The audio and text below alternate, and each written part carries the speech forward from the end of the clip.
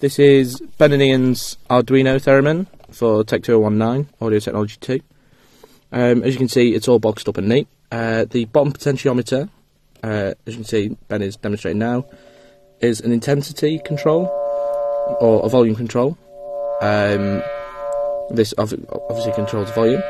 The potentiometer above is a frequency control. And with the two, you can create all sorts of cool noises. We have an LDR attached, as you can see in the centre below the LEDs, and this changes the speed of the oscillations of the theremin from very slow to very quick.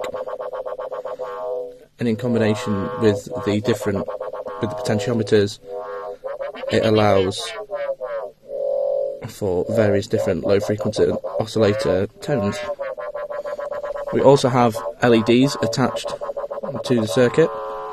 As you can see, when playing with the LDR, when changing the frequency, the resistance of the LDR, the LEDs change, and this was done by coding the Arduino using the if and else if commands.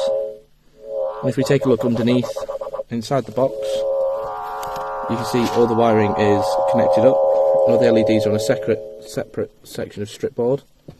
The potentiometers are all connected to the main breadboard, and the main breadboard is connected to the Arduino itself.